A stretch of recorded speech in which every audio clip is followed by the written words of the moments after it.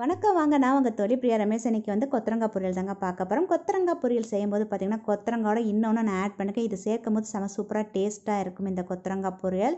இது எதுக்கெல்லாம் ரொம்ப நல்லாயிருக்கும் அப்படின்னு பார்த்தீங்கன்னா காரக்குழம்பு, வத்த குழம்பு, புளிக்குழம்புலாம் செம சூப்பராக அட்டகாசமாக இருக்கும், டேஸ்ட்டாக இருக்கும். இது ஒரு வாட்டி நீங்கள் செஞ்சு பார்த்தீங்கன்னா அடிக்கடி செய்கிற மாரி இருக்கும். இதுக்கு தேவையான பொருட்கள் என்னென்னு பார்த்தீங்கன்னா கொத்தரங்காய் 250 கிராம் வாஷ் பண்ணிவிட்டு சின்ன சின்னதாக பொடிசாக கட் பண்ணி எடுத்து வச்சுக்கணும்.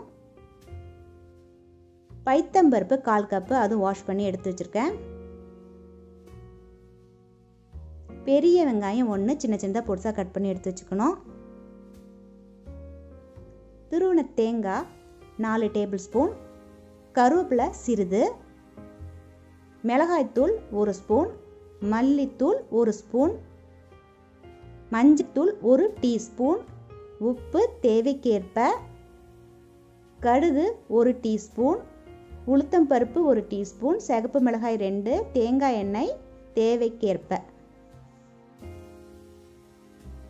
இப்போ ஒரு பாத்திரத்தில் கட் பண்ணி வச்சுருந்த கொத்தரங்காய் பைத்தம்பருப்பெல்லாம் சேர்த்து வேக வைக்கணும். இதில் மஞ்சத்தூள் ஆட் பண்ணுறேன், மிளகாய்த்தூள் அதையும் சேர்க்கணும், தனியாத்தூள் அதையும் சேர்த்துடலாம், உப்பு தேவைக்கேற்ப, தண்ணி திட்டமாக அதில் சேர்த்துக்குங்க. அது வேகிறதுக்காக நிறையா சேர்க்க தேவையில்லை. அந்த தண்ணி சுண்டுற அளவுக்கு இது வேகணும். நல்லா அதுமாரி கலந்து விட்டுருங்க.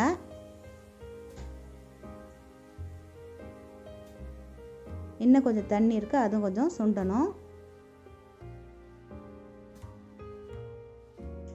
இப்போ நல்லா சுண்டி வந்துட்டு இந்தமாரி. இப்போ வேற ஒரு கடாயில் தேவையான அளவுக்கு தேங்காய் எண்ணெயில் செஞ்சால் தான் செம சூப்பராக டேஸ்ட்டாக இருக்கும். கடுகு உளுத்தம்பருப்பு அதில் சேர்க்குறேன்,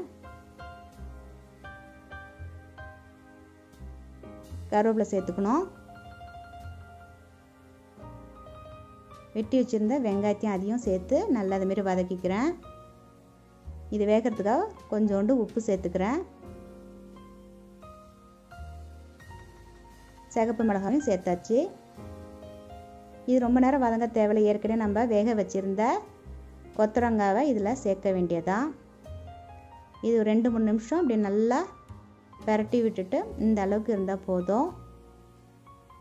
திருவின தேங்காய் வச்சுருக்கோம் இல்லையா, அதை இதில் சேர்க்குறேன் நான். தேங்காய் வேண்டாதவங்க நீங்கள் அவாய்ட் பண்ணிக்கலாம். தேங்காய் சேர்த்தா செம சூப்பராக டேஸ்ட்டாக இருக்கும். அதுவும் காரக்குழம்பு கொஞ்சம் காரமாகவும் இந்த பொரியலுக்கு இது செஞ்சு சேர்த்து சாப்பிடும்போது செம சூப்பராக டேஸ்ட்டாக இருக்கும்.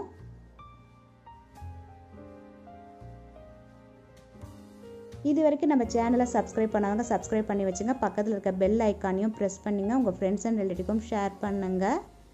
நன்றி, மீண்டும் சந்திப்போம்.